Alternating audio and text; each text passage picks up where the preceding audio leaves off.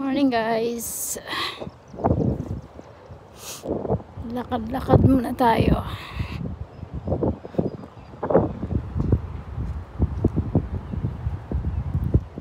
Lakad-lakad.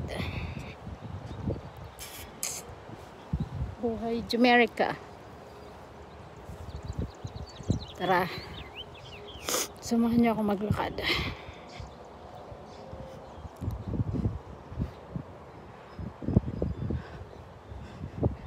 Lakad tayo.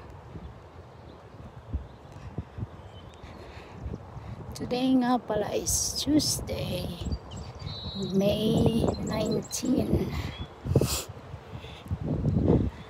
Medyo mahangin pero okay lang yan.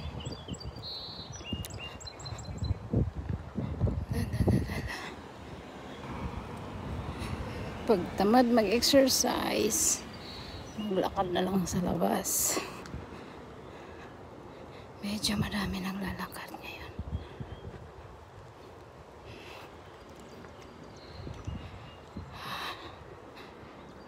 Pagod. Pasulong.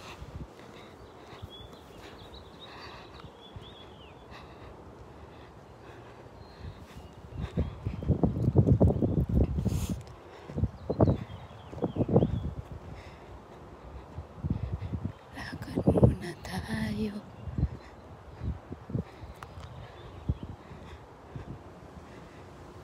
Buti hindi masyadong mainit.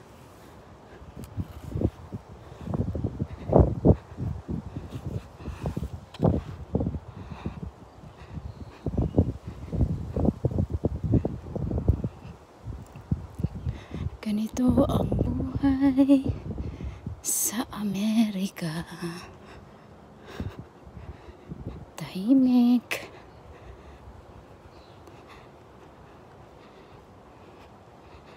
Walang pakialam ang tao.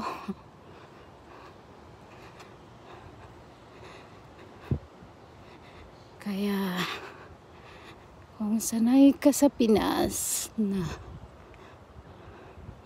medyo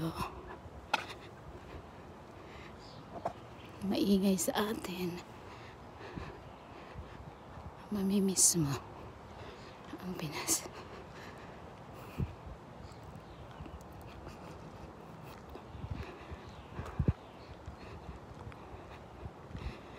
Kailangan masanay ka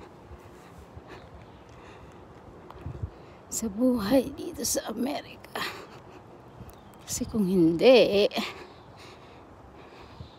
mamamatay ka sa lungkot.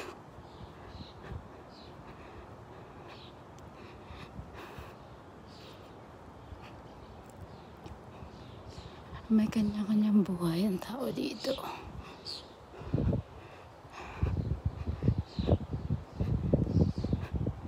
Bihira ka makakita nagtatambay sa labas. Kahit sabihin mong walang COVID, makita mo lang ang tao sa labas dito pag nagmamo sila, naglilinis sa labas. Pero wala naman silang gagawin. Hindi sila mahilig magtambay. Look at that. It's nice. Nice ang garden. Ito maganda rito pag spring. Yung mga puno, green. Yung mga bulaklak. Nagsisibulan na siya.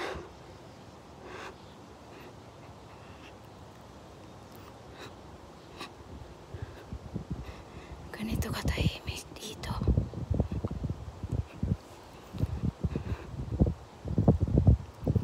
Lahat ng bahay halos nakasara. Hindi katulad sa Pinas, maririnig mo mga nagpapasounds or may mga nagtatambay sa labas, kwentuhan. Dito walang ganon. Kaya pag hindi matibay ang loob mo,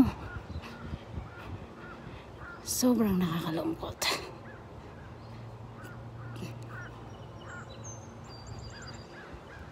May mga pangilan-ilan naman na naglalakad, pero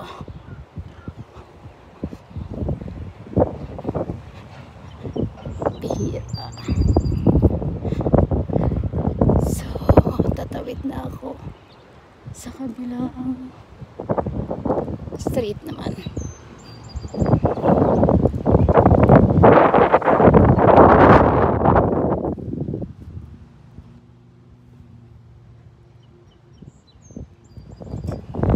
Actually, kahit mahangin, masarap maglakad kasi hindi siya ganun kainit, hindi rin siya ganun kalamig,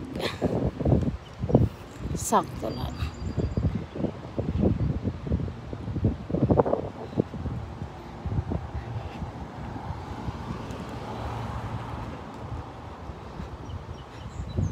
Minsan lakad-lakad din. Kung ayaw mag-exercise sa loob ng bahay, maglakad na lang. Para naman matunaw yung mga kinaing mga matataba. Kasi naririnig niyo yung hangin. Wow.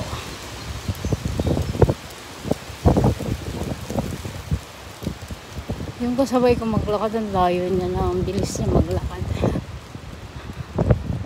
Si ate.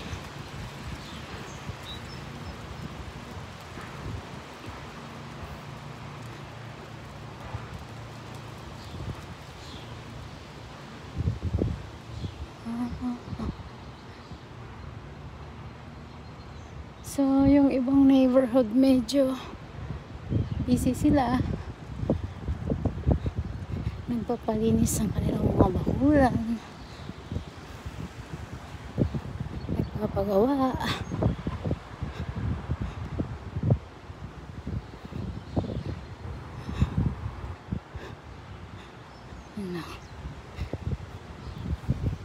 Sarap din maglakad paminsan-minsan.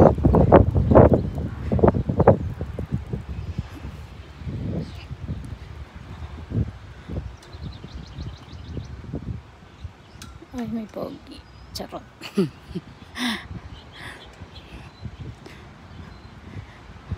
Sayang, di na-ispatan yung pogi.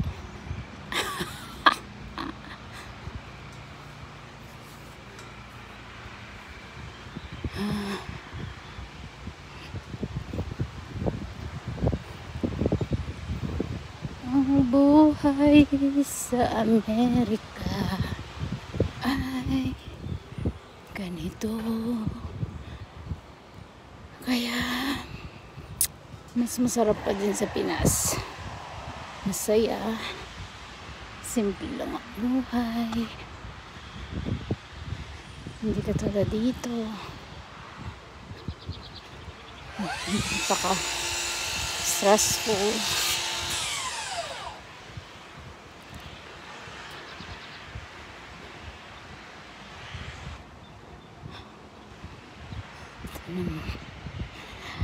Halos lahat ng bahay sarado kasi ganun talaga sila.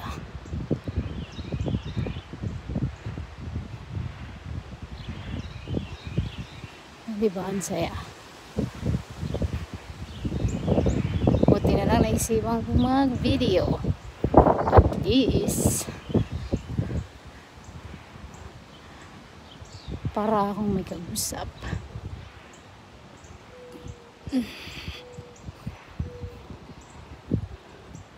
Hindi boring yung paglalakad ko.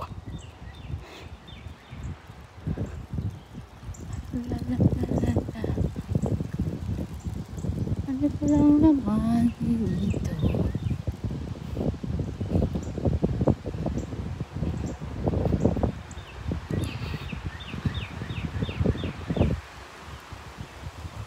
Ganda ng bulaklak, oh.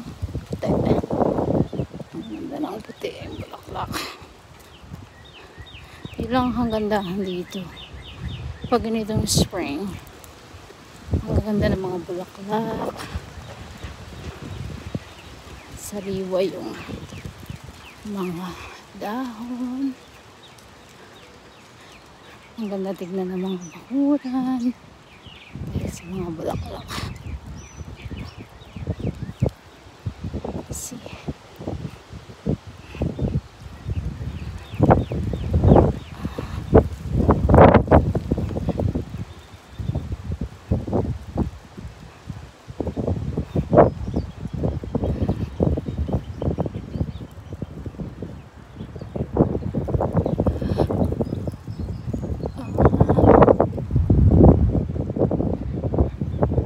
Tanghali na pala dito guys.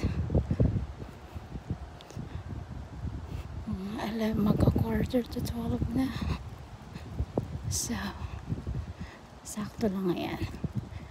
Mga 12 makabalik na ako sa bahay.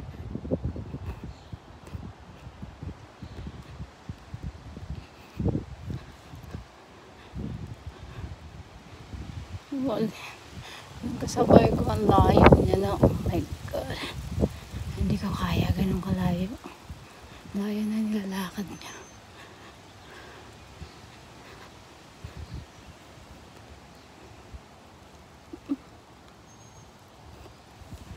So, eto na. Ayan yung park dito. Small park. See?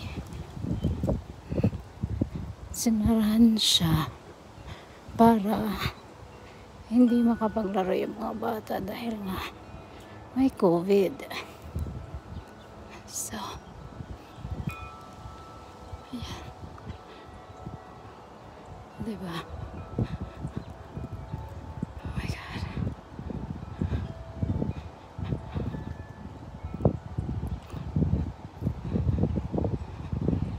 So, ayan lang guys.